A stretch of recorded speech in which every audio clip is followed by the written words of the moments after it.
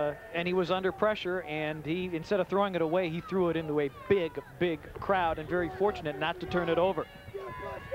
2nd down and 10 for the Wildcats. Matt Horde threw his 15th touchdown pass of the season, but his team trails at 22-7. On a half roll again, that one is picked off. It's Ron Atkins on his way down the far sideline, and he will score. Ron Atkins. A 5'11" sophomore from Wyandotte Roosevelt High School takes it to the house as he read Horde that time all the way. Horde throws interception number 6. Atkins picks up his 2nd interception and skip. He has picked 2 this season, both for touchdowns. Once again, though, here's the decision making, you know, that, and this is a poor decision again on Horde's part.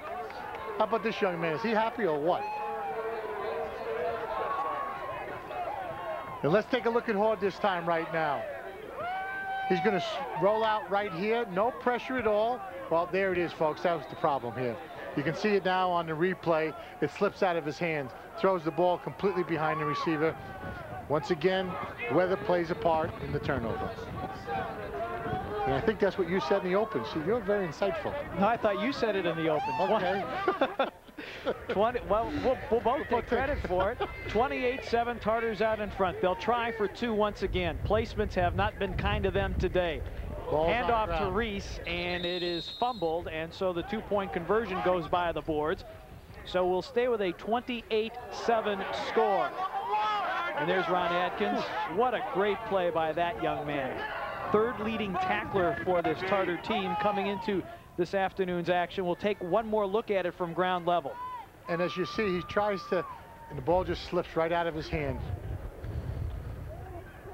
Once again, when things are going well, they seem to go one way, and it's all the green way right now.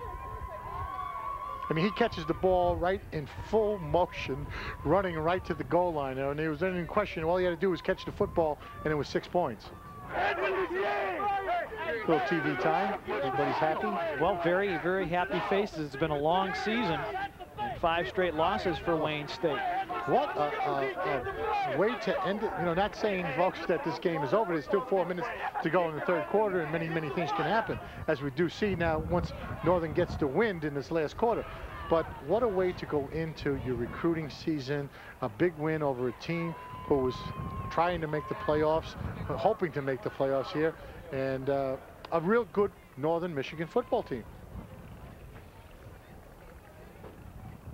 Excellent Northern Michigan team, and they have been held to just 7 points, which would be their lowest output of the season if this holds up. But as you pointed out, 4:03 to play here in the 3rd as Fishburne kicks and Dujinski slides forward trying to pick it up.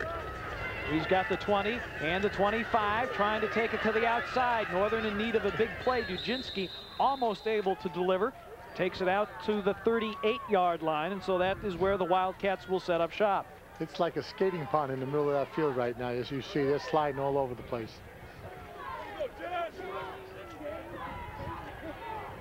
I think that's 85. But it is getting more difficult as we go along here through the course of the day. Except the kicker. Yeah. The kicker, yeah. Them kickers, I'll tell you what, he's going to go grab a coat now, sit down, and says, let me know when I got to do it again. That's Matt Fishburne, the place kicker for Wayne State. Horde bends under center, and the toss to Stoner.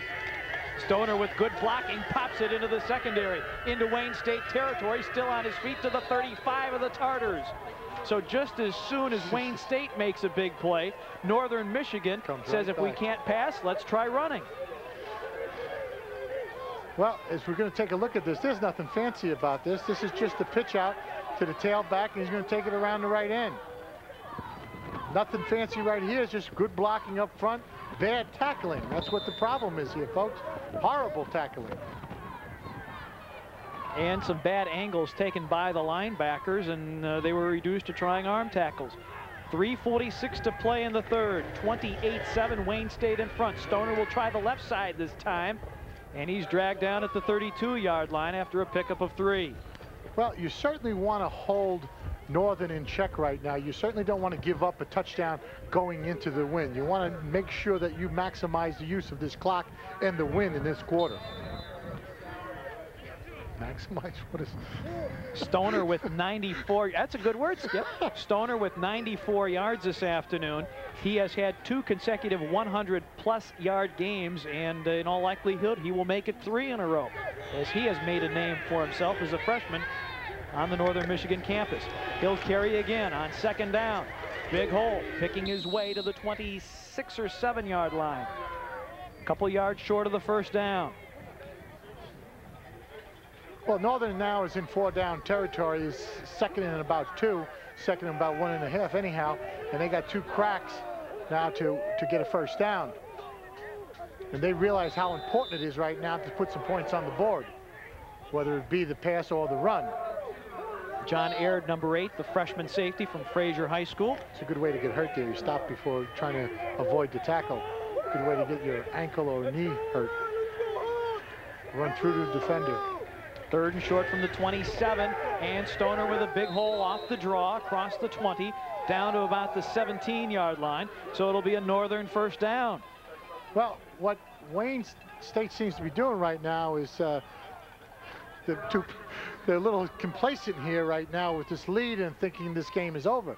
Once again, as we mentioned, when it was 4.5 minutes left to go in the game, there's only 2.5, and now they're almost in scoring position here, certainly maybe for a field goal and possible touchdown. Dominic Lividati looking concerned. Actually, that was Jason McGlone on that last carry, but obscuring the numbers. Pitch to the tailback. And we'll have to wait and see if that was McGlone or not. Negligible pickup on the play, as it was Embry, Robert Embry, number 50, over to make the stop on McGlone. And here's the replay right now, folks. You can see right there, Horde had trouble again. Seems to be pulling his hands out from the center, and the snaps aren't very clean at all. Maybe his hands, it could be that his hands are being hurt by the snap being so hard going up into his hands. 2nd down and 10, minute 29 for the 3rd quarter. Handoff, McGlone again, struggling forward, breaking into the secondary across the 10 to the 9. So as soon as they take out Stoner, they bring in McGlone, and he is running well with a fresh set of legs, number 13, and carries down to about the 9-yard line. And once again, this is, even though they're up 3 touchdowns, they have to play defense. Here's a team that you cannot lay back on. They play this type of football, Pete. They've come from behind in a number of games this season long. They know how to do that. Clock rolling, 47 seconds to play in the 3rd. High formation. McGlone forced back, trips and falls back at the 10, lost maybe half a yard. It was Rod Simmons, number 41, the sophomore out of Oak Park High School, the top tackler for the Tartars, making the stop. That'll bring up 4th down and a couple yards to go. So 4-down territory, one would expect, as you look at the play here with McGlone getting stopped, blocking totally stopped up. 13 seconds to go in the quarter. Apparently, Northern will run the play to end the 3rd quarter. 4th down and 2. Handoff to the tailback, and he did not get it. I believe that was Stoner came back in for that 4th down play. He was stopped and stonewalled. As you look at the Wayne State defense, that's Rod Simmons making the play. And once again, Wayne State has turned back the Wildcats for the 3rd time inside the 20-yard line. Once again, Northern likes to throw the football, having trouble 10th in the conference running the football, and here's the reason why. At the point of attack, blocking broke down in 2 or 3 different places, and you can't pick up a yard. That's sad when you're in goal line situations and it's 4th and you got 3 downs to make 4. You know, it's terrible blocking, just absolute terrible blocking. 2 seconds to play here in the 3rd. The handoff to Earl Reese, securing the ball, burrowing forward to about the 10-yard line, and we have reached the end of the 3rd quarter. It's a bit of a surprise here, but Wayne State on Senior Saturday energizing this crowd that has braved the elements with a big 3rd quarter. They put up 3 touchdowns and a couple of 2-point conversions. They lead it 28-7. It's here. What is? More big-time TV. Detroit 62 CBS is bigger than ever with me, Jerome Seinfeld. 5 nights a week at 6 on 62 CBS. It's Seinfeld! It's big! And hey, don't forget Hard Copy weeknights at 7 and A Current Affair at 7:30. Together again. Now there's more big-time TV on Detroit 62 CBS. I'm Ed Lancaster. I was a Pennsylvania State Police officer for 25 years. During those years, department regulations did not permit active members to endorse name-brand security devices. But now that I'm retired, I can tell you, this club really works. In my many years of investigating crime, I have never experienced a car stolen while the club was in use. The fact is, the club has proven to be over 99% effective in eliminating auto theft. Our ears have become immune to the sirens and horns caused by vehicle false alarms. Not with the club, it doesn't false alarm. Its high visibility and tough construction lets thieves know that this car is immobilized. Your vehicle anti-theft device should be the same one I and most other police officers use. Make sure your anti-theft device says, the club, on the handle. Let Winter International protect your family from harm with the Door Club home security device. Now available at Sears. Look, something totally unique. Anderson Honda Jeep Eagles Used Car Emporium. Unique because here Anderson deals only in fine used cars like these. Every model, style, price, and payment range.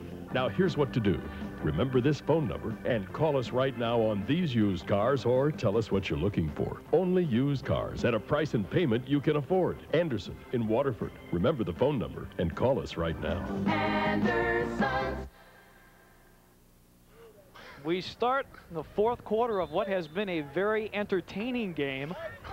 And a really very unusual that we've seen a 28-7 score with Wayne State leading at this point of the game, to tell you the truth. Well, you would not have expected it when you looked at the conditions earlier today.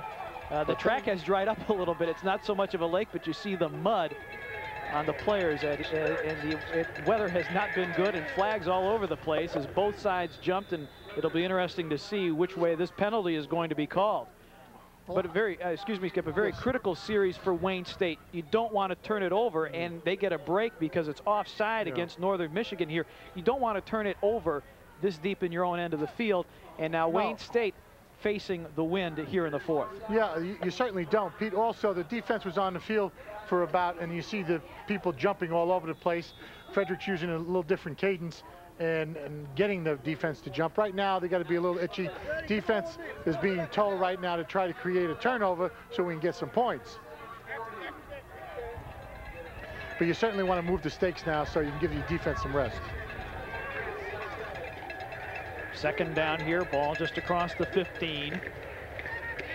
Handoff, Gillert spinning forward to about the 20-yard line. That'll put him very near a Wayne State first down, and that would be a very big first down as Wayne State trying to possess the football here and run some time off the clock as you get a good look at Arnie Gillert. Well, you know something, I think you have to change your philosophy now, whatever that might be, with the wind, the throwing, and I'm saying defensively wise, you got to man up on the outside people and put everybody in the tackle-to-tackle area to stop the run. It's going to be very difficult, and then you got 4 deep back here. I don't think it's necessary. I really don't. Get everybody in this tackle-to-tackle and make it difficult for them to run the football. And Gillert picks up the first down via the rush. Earl Reese off the fullback dive, and there hasn't been much for the fullback to do. And now we're going to have flags thrown, and this not a very smart play as Nate Bush got into it with Mike LaFido, the cornerback, away from the play. A little pushing and shoving. It's a dead ball, personal foul on Wayne State. And this is a silly, silly foul at this point in juncture. And nobody knows that more than Dominic Lividati. Nate Bush making some big plays today, but that one, that'll make Dominic's face go red. Play. Yeah, it's uncalled for. And now he's going to come out of the game, and he's going to hear a little bit about this. So they mark it off half the distance to the goal, and that puts it at about the 10-yard line. Line to make is the 30, so it's second down and 20.